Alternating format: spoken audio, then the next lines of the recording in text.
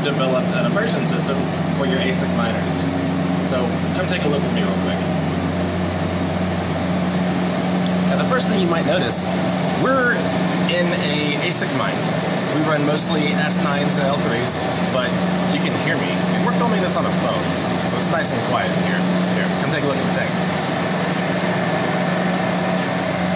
So this is our flagship model. It's a 42 miner ASIC tank.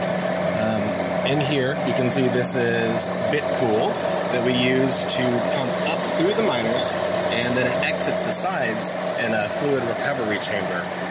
What you see here is what we call the secondary manifold, and these pipes actually go down into a plate that separates the bottom channel from the top channel, and it then forces the fluid back up through the miners. Here we are back at the tank, and I moved one of the power supplies out of the way so we could get a better look at one of the miners. Alright, so let's focus. Okay, so here we are looking inside an S9. As you can see, there's a little bit of thermal banding going on over here, where the hotter fluid has expanded and just looks a little bit different than the cooler fluid surrounding it.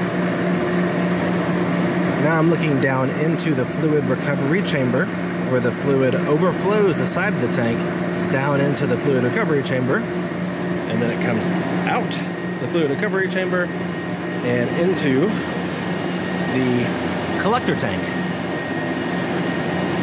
And then when it comes out of the collector tank, it goes to the pump and out of the facility. Okay, now we are outside the facility, and this is a dry cooler. So right here, you can see where the hot bit cool comes in and the cold bit cool comes out, and they both go into the facility. Now a dry cooler, of this size at least, is made up of 4 fans, and it's basically one large radiator all the way down. So you can see all the little fin fans right there. And then inside, you can actually see these little copper tubes right here that they're half-inch, and they go all the way throughout the unit, back and forth, back and forth. Okay, now I'm back at my desk where I can show you the miner's hash rate, the frequency, and the power usage. You can see most of these miners are running between 14.5 and 15 terahashes at the 700 frequency. And you can see their temperatures stay roughly between 40 to 45 Celsius.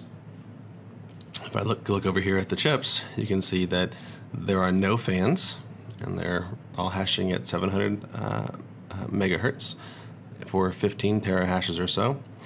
You can see the hardware errors are pretty low, and the chip temps, etc.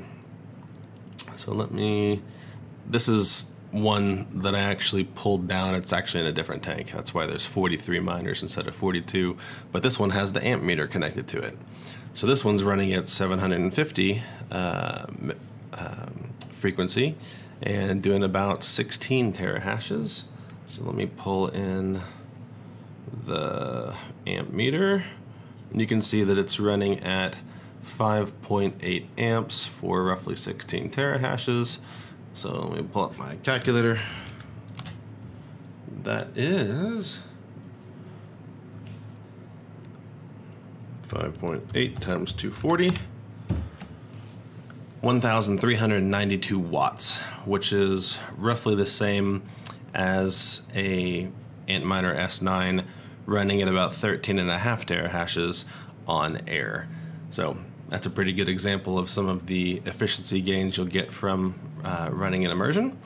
Not to mention that if you had an Antminer cranked up to 750 frequency, it definitely would not be 35 Celsius on the PCB and 49 and 50 on the actual chips themselves.